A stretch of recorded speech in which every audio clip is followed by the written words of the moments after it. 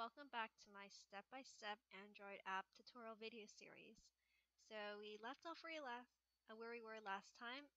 We have the 4-step process to making an on-click listener. So let's do step 1, which is implement the on-click listener in the main class. So we'll do that up here. We'll write implements. We want to have the OnItemClickListener on the adapter view. So adapter view dot is a set, or is it just OnItemClickListener? All right, thank you, autocomplete. And so that's step 1 done. And we'll notice that's really red. And what's the error message? It says class main activity must be declared abstract or implement abstract method on item click adapter view int long in on item click listener. So we have to do that. We have to implement that method. So we could write it out longhand, but here's a nice trick in Android Studio. We can press Alt Enter. No, what happened? Alt Enter, yes. And it just the first option is to implement methods. So we just press that. That is the one we want, the on item click. And look, it's down here for us automatically. So look, we've already done step 1 and 2. So I'm going to say automatically done. So that's what I like about Android Studios. This IDE is kind of nice. And then step 3, we want to put a listener on the list view itself.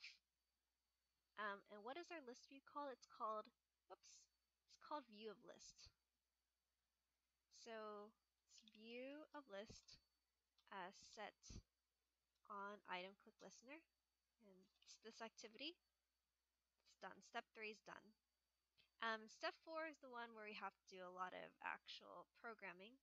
So in the methods section, tell the computer what list items look out for and what to do when those items are clicked.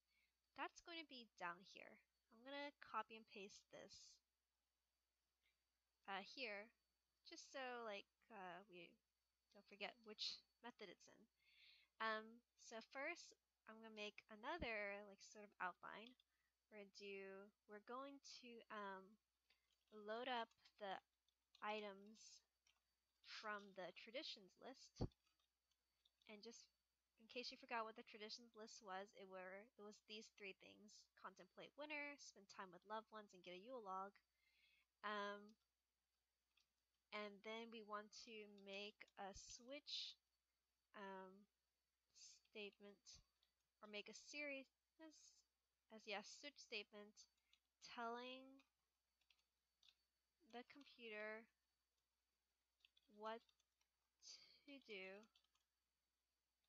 when each item is clicked. So I'm going to end this video here for memory issues, but we are going to fill this in our next video.